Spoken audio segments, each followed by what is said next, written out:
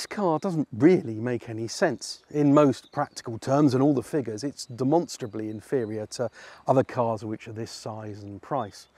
But I've been driving it for 3 months and it's kind of got under my skin in a good way. So I'm going to treat this as a therapy session. You can be my doctor. In order to qualify as a doctor, you'll have to like and subscribe to the channel, of course. So please do that first and then we'll talk through my old feelings. So this is a Lexus, which means it's beautifully built and has lots of interesting technology. You also know it will work all the time and that the dealer will be nice to you.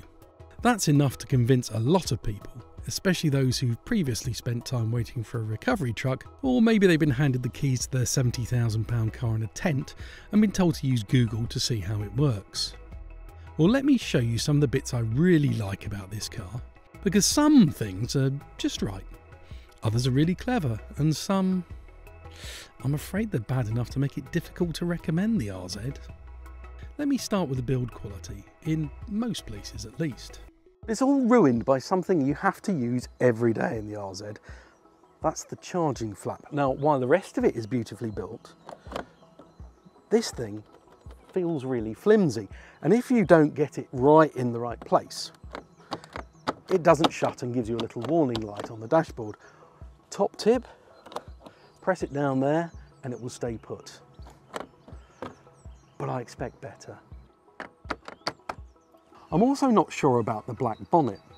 A friend of mine cheekily asked if I'd got it from a scrapyard, which would have stung a bit if I'd have paid the £1,100 that it cost for the option. I think it works better on some of the other colours, maybe that nice copper.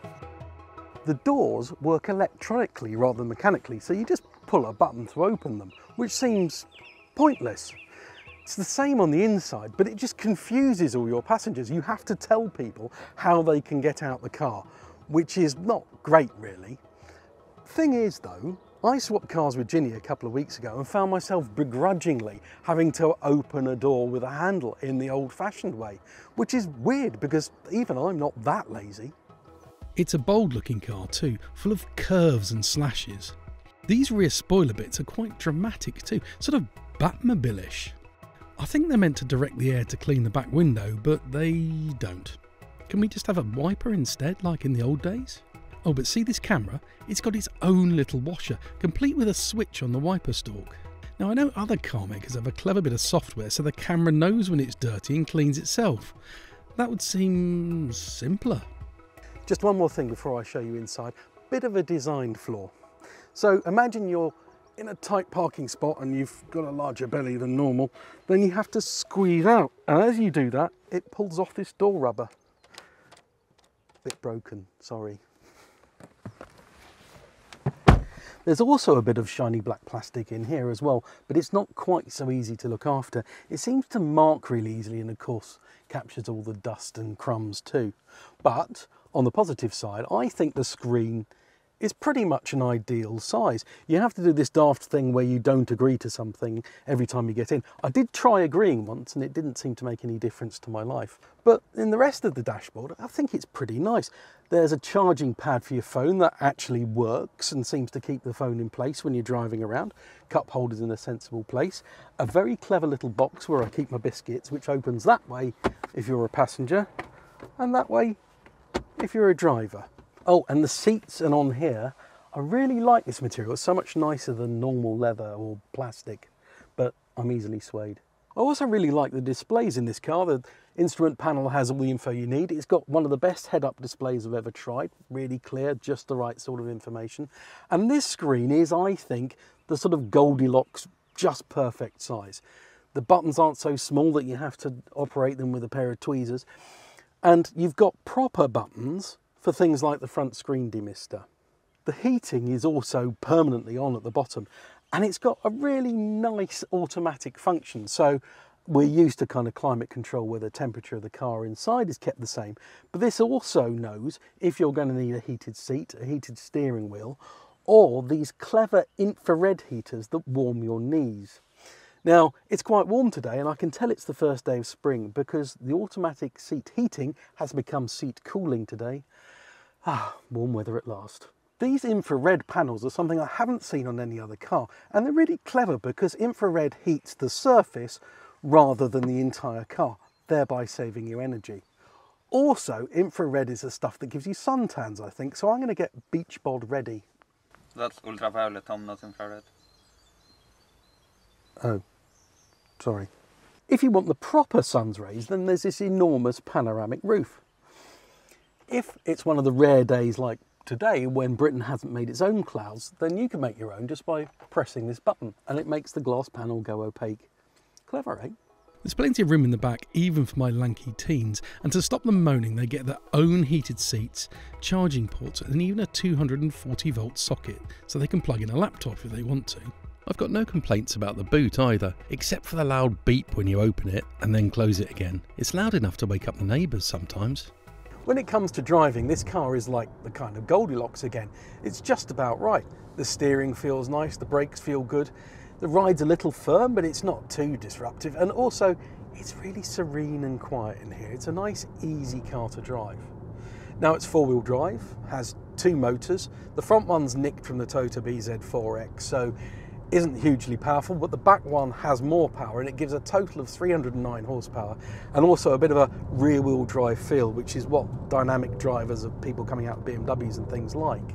And the brakes are good too. It's got regen, which you can do via these paddles, just as simple 2 taps on that, and you get a nice level of, not one pedal, but decent regen.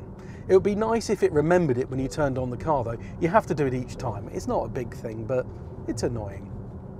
We have to talk about the bings and bongs as well. Now, these are a legal requirement.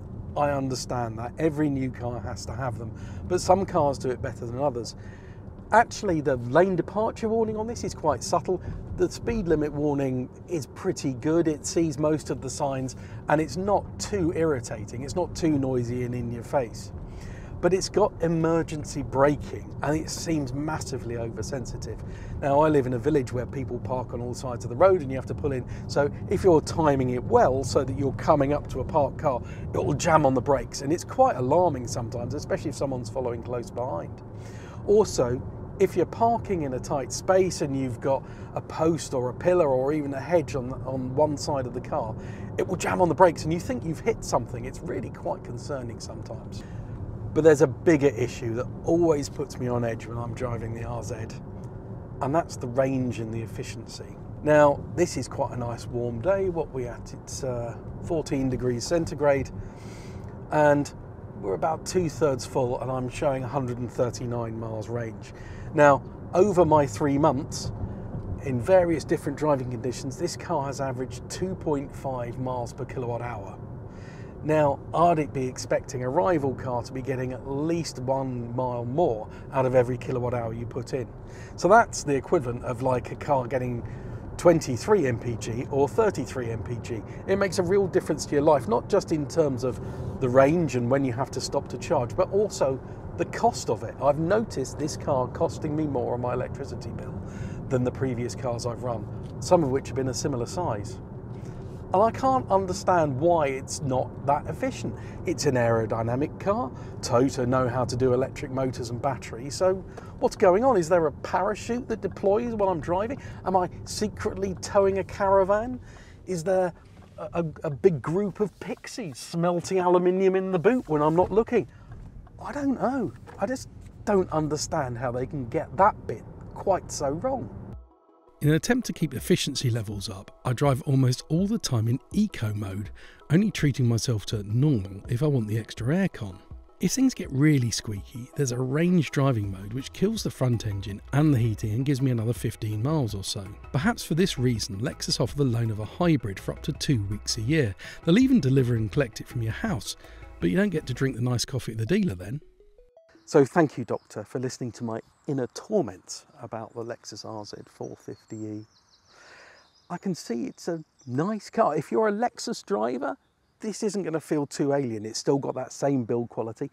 It's nice to drive. And some of the leasing deals that are around at the moment when we did this video mean that that list price doesn't look quite so laughable either. But I stray. I drive other cars, and when I do and I see a range meter that has 300 plus on it, I do a little coo of excitement inside and remember what that's like. because there's nothing luxurious at all about charging all the time. And this Lexus is among the most inefficient electric cars I've ever driven, and I can't work out why. It shouldn't be that way. I know Toyota and Lexus are working on some new technology which will bring all sorts of efficiencies and fast charging. That's going to be great. So if you are a Lexus driver now and want to make the move to electric, I'd suggest just sticking with your hybrid for a couple more years until that new technology arrives. And if you're not a Lexus driver, then maybe look elsewhere until that new technology comes. Sorry, RZ. Thank you, Doctor.